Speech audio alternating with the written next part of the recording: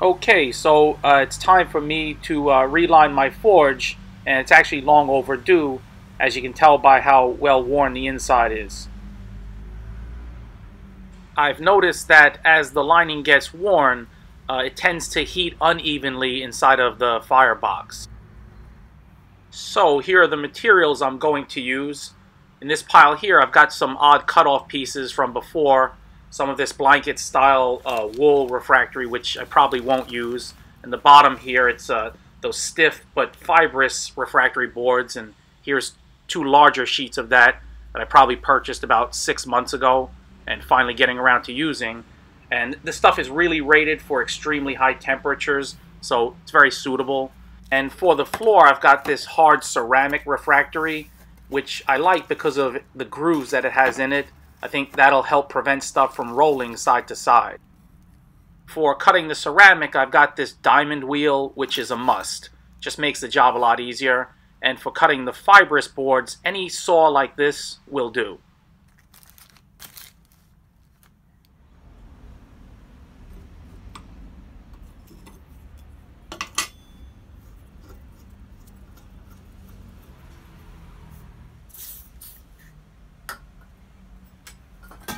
So I'm removing the burner, which is very simple to do. It's just these two bolts. And I've used this forge, I've had it for about 7 years, and it's an absolute workhorse. I purchased a new burner thinking that this one was going to keel over, but just keeps going and going. So I guess I'll continue to use it. So here you can see the old burner, and then right next to it there, that's the new burner that I bought as a backup. I bought it probably a year ago, and obviously I haven't even used it yet.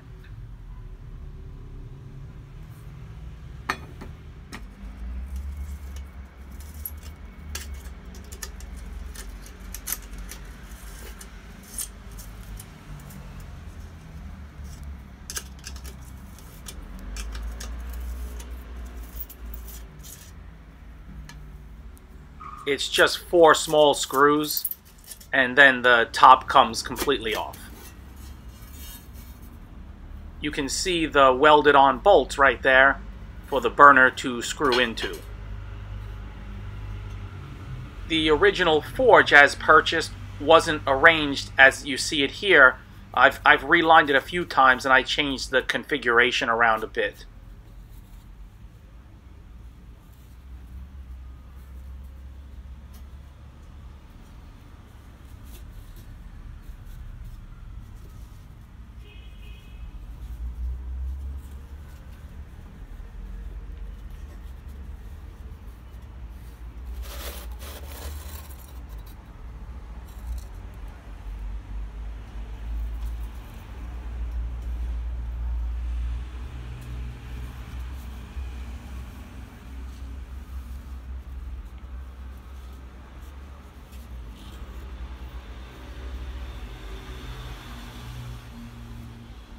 The soft wool style pieces, this one here on the side, one on each side, and the one on the very top, I was just using as spacers.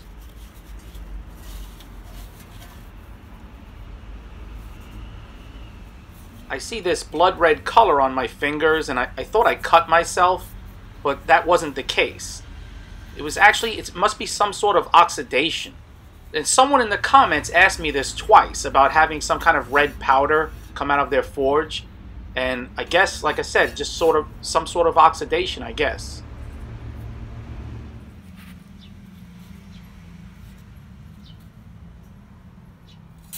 It's a good idea to use a saw blade that you don't care too much about, like the older, duller one that I'm using here, which I need to replace, because there are some hard particles contained within the fibrous refractory boards.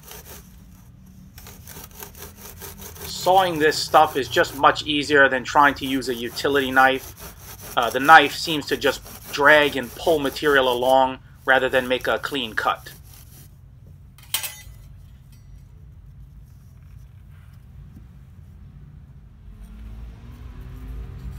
When handling or especially cutting all of these materials, make sure that you wear at least a dust mask. if not a respirator.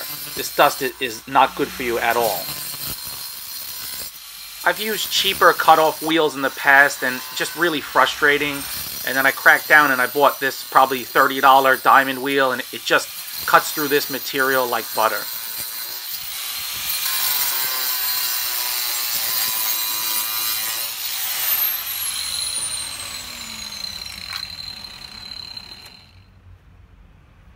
So here you can see all of the old pieces contrasted with the new pieces.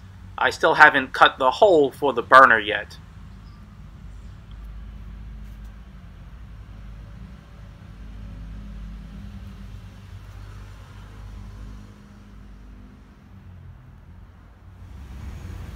So this is a good time to inspect your burner.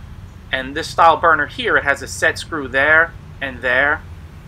And that white dot there just indicates to me, I put that there where the opposite side of that is the orifice that shoots the gas out. So if that white is facing up, I know that that orifice is facing directly down. And so just with an Allen wrench here, I can undo those set screws, and then I can turn it around and give you a little look at the how small the orifice is here. You know, a needle barely fits within that, as you'll see right here. And it's good to periodically clean this out a little bit, but be very careful not to enlarge that hole any, because the size is very specific.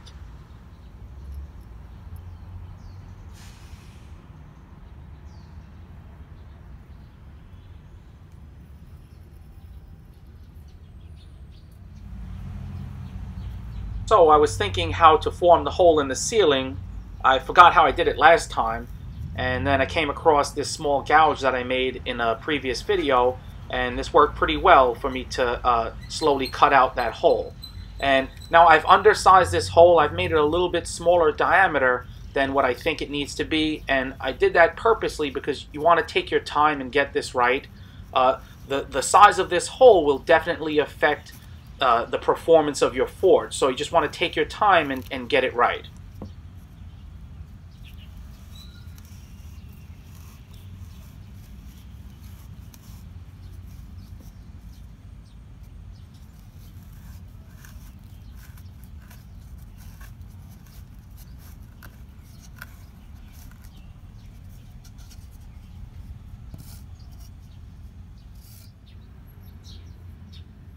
So at this point, an old round file works well for me to slowly enlarge this hole.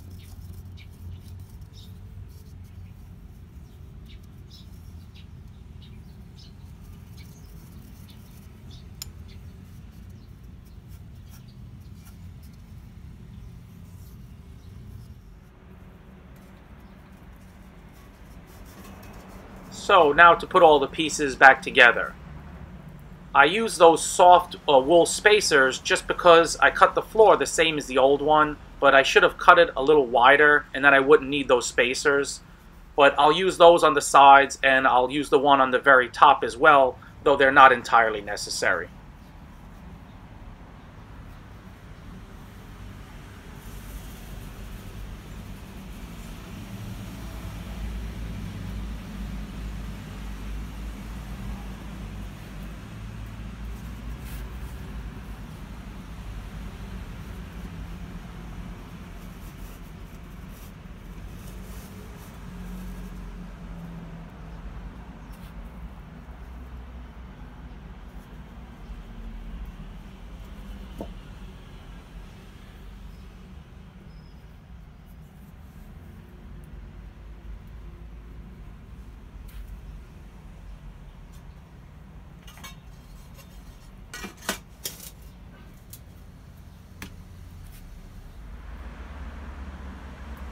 So it's all back together and ready to fire up.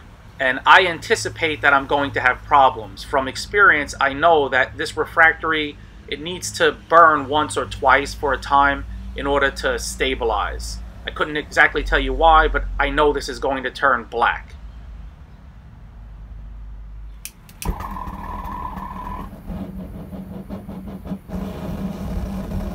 So right on cue, all of the fibrous boards turn instantly black.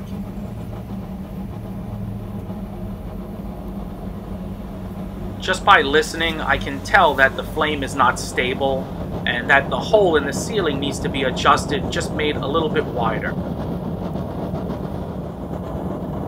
At this point, don't panic. Let it run for a bit, and ever so slight changes make a huge difference in how your forge will perform. Flame is stabilizing, but I know it's not completely right. So I shut it down and let it cool.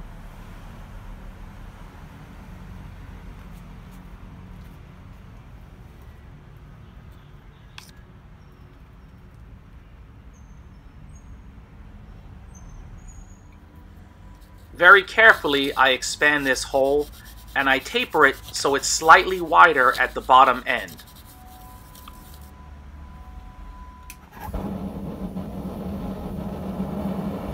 Without even looking, I can tell it's much better just by listening.